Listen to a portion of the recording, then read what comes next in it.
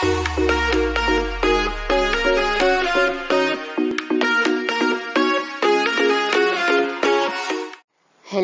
magandang umaga sa lahat ng mag-aaral ng ikalawang baitang.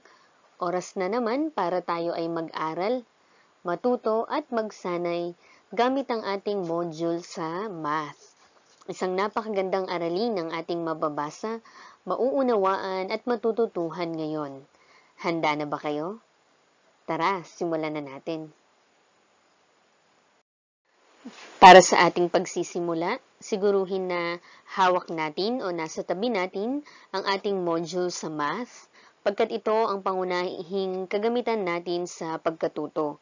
Ihanda rin natin ang ating lapis at ang ating notebook o sagutang papel na siyang maglalaman ng mga sagot natin sa bawat pagsasanay o gawain na nakapaloob sa ating module.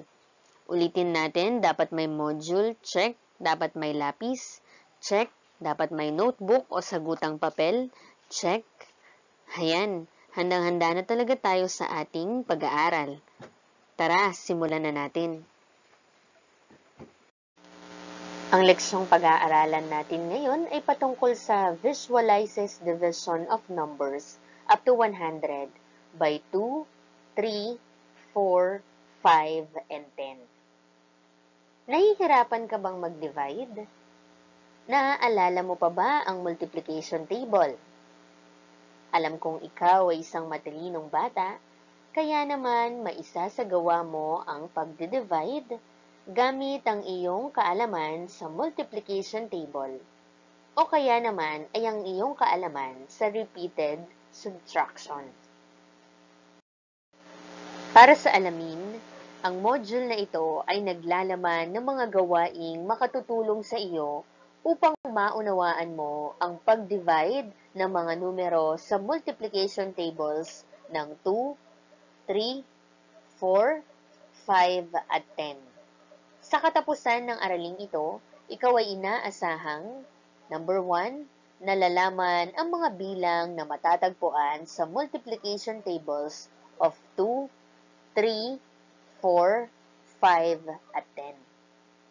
Number 2, na i-divide ang mga bilang na makikita sa multiplication tables 2, 3, 4, 5, at 10. At number 3, nagagamit ang pag-divide ng mga bilang sa totoong buhay. Para sa tuklasin, basahin natin ang kwento. Makatutulong ito para makapag-divide ka ng mga numero sa multiplication table ng 2, 3, 4, 5, at 10. Dahil sa pandemya, tumutulong muna si Allen sa gawaing bahay gaya ng pag-aayos sa kanilang mga paninda. Anak, pakilagay mo nga itong 3 tray ng itlog sa isang kahon. Ang pakiusap ni Aling Hilda sa anak. Opo, inay, sagot ng anak. Nais ng kanyang ina na 3 tray lamang ang ilalagay sa bawat kahon. Ihanay mo ng maayos anak, ha? Baka mabasag ang mga ito. Ang pahabol na sabi ng ina. Nagtulungan ang mag-ina at naiayos nila sa 4 na kahon ang mga tray ng itlog. Ngayon ang tanong ay, ilang tray ng itlog kaya ang nailagay ng mag-ina sa mga kahon? Para sa suriin, sagutin natin ang mga sumusunod na mga tanong. Gawin ito sa iyong sagutang papel. Number 1, ilang kahon ang dapat na puniin ng mag-ina? Number 2, ilan lahat ang tray ng itlog para sa 4 na kahon? Number 3, ilang tray ng itlog ang dapat na ilagay ni Allen sa bawat kahon? Number 4, ipakita ang division sentence sa paghahati ng 12 na tray ng itlog sa 4 na kahon. Number 5, kapag may 30 itlog sa isang tray, ilang karton ang gagamitin kapag hatiin ng tig-10 kada kahon? Kaya mo na bang makapag-divide ng mga numero sa multiplication table ng 2, 3, 4, 5, at 10? Magpatuloy tayo. Tandaan mga bata na ang dividend ay ang numero na hinahati. Ang divisor ay ang numero na naghahati sa dividend. Ang quotient ay ang tawag sa sagot sa division. Sa pag-divide ng mga numero, pwedeng gumamit ng equal sharing at repeated subtraction. Para sa pagyamanin, letter A, sagutin ang bawat bilang sa talahanayan gamit ang repeated subtraction bilang gabay. Isulat ang iyong sagot sa sagutang papel. Halimbawa, 12 divided by 6 equals blank. 12 minus 6 equals 6. 6 minus 6 equals 0. Ang sagot sa 12 divided by 6 ay 2. Ito ang mga division equation. Number 1, 6 divided by 2. Number 2, 15 divided by 3. Number 3, 30 divided by 10. Number 4, 20 divided by 5. Number 5, 12 divided by 4. Sa pangalawang column, ipakita ang mga repeated subtraction sa bilang 1 hanggang bilang 5. At sa pangatlong column naman ay isulat ang iyong sagot. Para sa letter B, sagutin ang mga division equation. Gawin ito sa iyong sagutang papel. Number 1, 12 divided by 2. Number 2, 25 divided by 5. Number 3, 18 divided by 3. Number 4, 16 divided by 4. Number 5, 40 divided by 10. Para sa letter C, gamitin ang repeated subtraction upang sagutin ang mga sumusunod na division equation. Gawing gabay ang halimbawang makikita sa ibaba. Isulat ang iyong sagot sa sagutang papel. Halimbawa, ano ang sagot kapag ang 8 ay hinati sa 4? 8 divided by 4 equals blank. 8 minus 4 equals 4. 4 minus 4 equals 0. Kaya ang sagot sa 8 divided by 4 ay 2. Number 1, ano ang sagot kapag ang 14 ay hinati sa 2? Number 2, ang 21 kapag hinati sa 3 ay anong bilang? Number 3, kapag hinati mo ang 20 sa 4, ano ang sagot? Number 4, ano ang sagot kapag ang 30 ay hinati sa 5? Number 5, hatiin ang 60 sa tig-10. Ano ang sagot?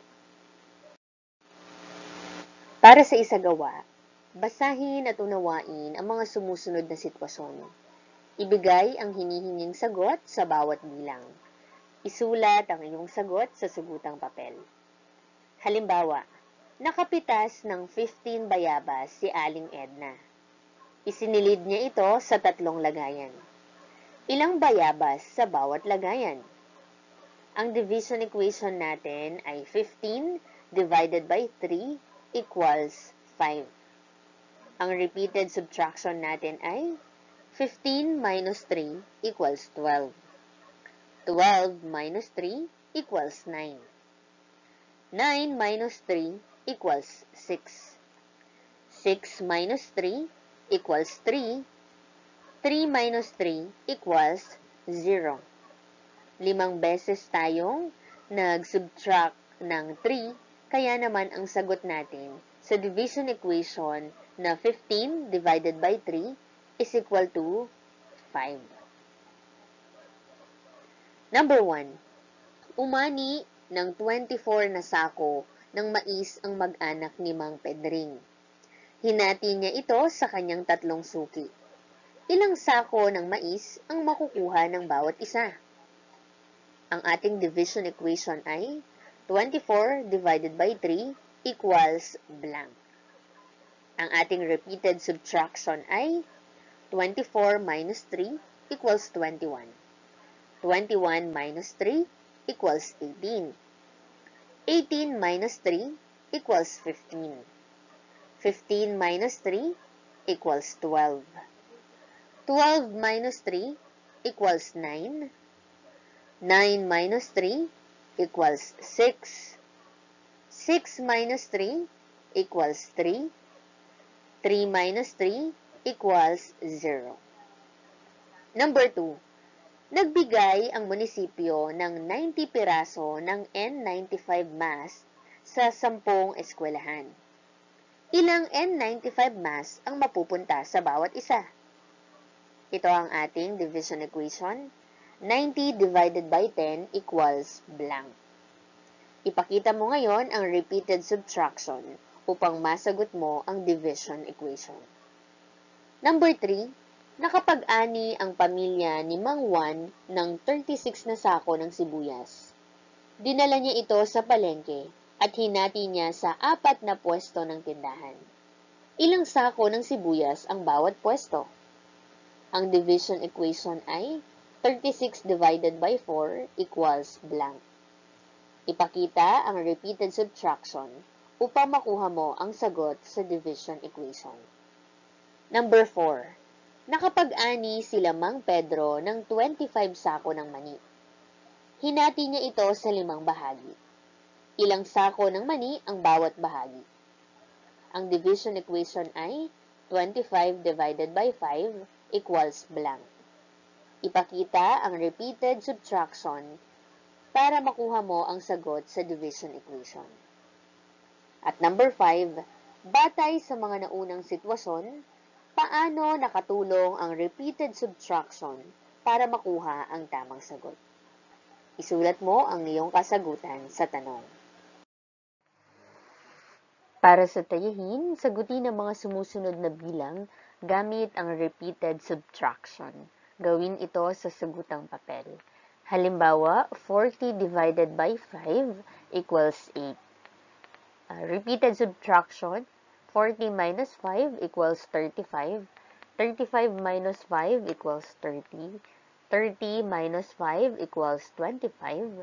25 minus 5 equals 20. 20 minus 5 equals 15. 15 minus 5 equals 10. 10 minus 5 equals 5. 5 minus 5 equals 0. And then 1, 2, 3, 4, 5, 6, 7, 8. So there are 8 5s. Kaya 8 ang answer. For number 1, 16 divided by 2. Number 2, 27 divided by 3. Number 3, 45 divided by 5. Number 4, 36 divided by 4. Number 5, 100 divided by 10.